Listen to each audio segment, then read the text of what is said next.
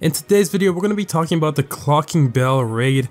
You can call this a mission or a heist. I guess this can be a heist because you do 5 setups and then you do a finale. So I'm not going to talk much about the setups, but I'm going to show you guys the finale, show you guys the quickest way to do it and how to make the most money with it.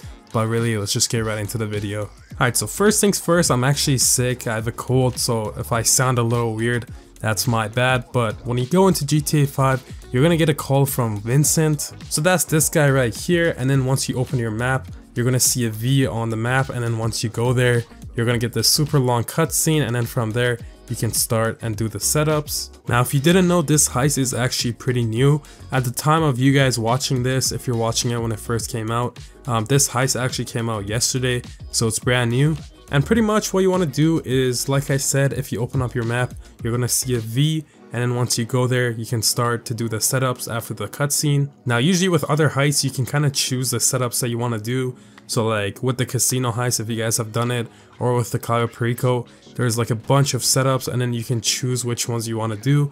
With this one, there's 5 setups and all of them are mandatory. You do get to choose certain things though. For example, your getaway vehicle, it'll give you 3 options, and then it'll pretty much say you can go to any of them and pick the ones that you want. You also do get an option for your weapons as well, so you can choose which weapons you want.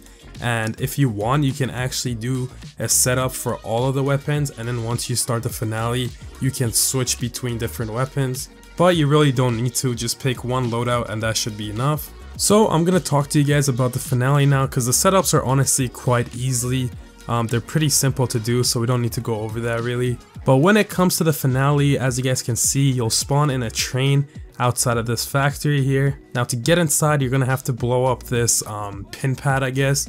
Once you shoot at it, the gate will open. I also forgot to mention, you can do this with up to 4 people, but I chose to do this solo, so if you want, just do it solo. So once the gate opens, you can go ahead and take all these guys out here. And then if you go to the end of the factory here and open this gate, this is kind of an area that they put, pretty much there's like health in there that you can take. This is where you would be able to change your loadouts. You can also change your armor here. And if you want to refill your ammo, you can also do that here as well. So it's kind of a cool thing, but it's also very unnecessary because you're not going to run out of bullets or anything. When I did this finale, I had so much bullets left. But anyways, once you've done that, you can open this gate right here to the right. And then you can go down this hall and make your way to the storage area. Once you're at the storage area, you're going to have a key card with you, so you can open this room right here. And this is where you're going to get a bunch of loot. So go ahead and take all of this loot here. And then once you've done that, you want to go here and take a left and go inside this warehouse where there's going to be more loot for you to take. As soon as you've taken the loot, you can exit the warehouse, and then you pretty much have to go to this office. Now to get into the office, you're going to need a key card that you need to pick up, and it's going to be right over here, so make sure you pick this up or else you can't get in the office obviously. And then as soon as you're in the office, you pretty much have to hack this laptop, so you just put a USB in and that starts cooking. And then from there, you're going to have this hacking device in your inventory, and you pretty much have to go around to 3 different PCs and get like a safe code. So literally all you do is pretty much going to be beeping, and the closer you get to the PC, the beeps are going to get louder and faster. So that's just a way to tell you like, hey, you're getting close to it. But to speed it up for you guys, I'll just show you guys where the PCs are. So the first one is over here, the second one is over here, and the third one is over here. And then as soon as you've done all those 3, you can go right back into the office. So go back into the office, and then as your safe code, you need to pull out your hacking device, and your safe code will be on there. So you can use that to enter to get into the safe. And then as soon as you've done that, you can just exit, and then you need to make your way to your getaway vehicle. So here there's going to be cops shooting at you, and there's also going to be people from the warehouse that are going to be shooting at you. But they should honestly be pretty easy to take out.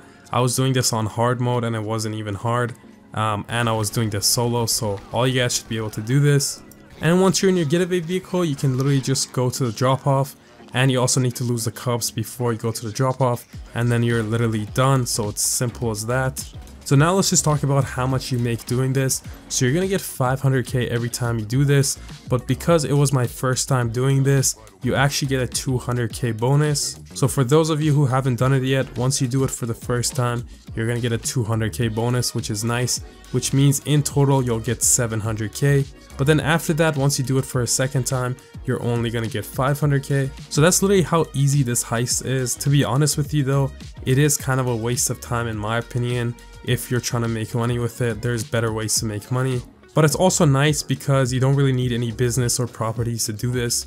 So if you're a beginner, this is really good for you. But other than that, it's not a good way of making money. So if you guys enjoyed this video, make sure you guys drop a like and subscribe to the channel for more videos just like this one.